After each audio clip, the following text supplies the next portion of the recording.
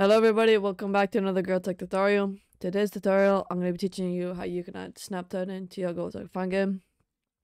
It is a pretty short tutorial, but yeah, let's get into it. First thing you need to do is go to Gorilla Rig right here.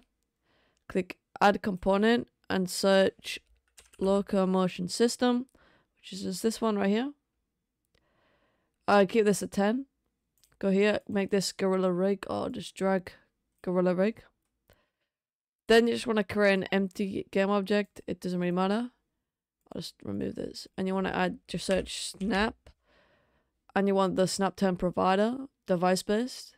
And once you add that, just do this. Put Gorilla Rig on it. Controllers, like what controller you want, like the turning. I like right, but it's up to you. And I recommend the turn amount to be 40. That's what I have as mine. But just mess around with the settings. And yeah. If you want to add enable and disable, go to my Discord, get the enable and disable script, and add the enable, and then make it enable snap, and then make it disable snap.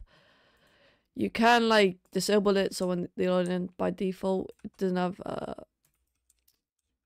Snaptown.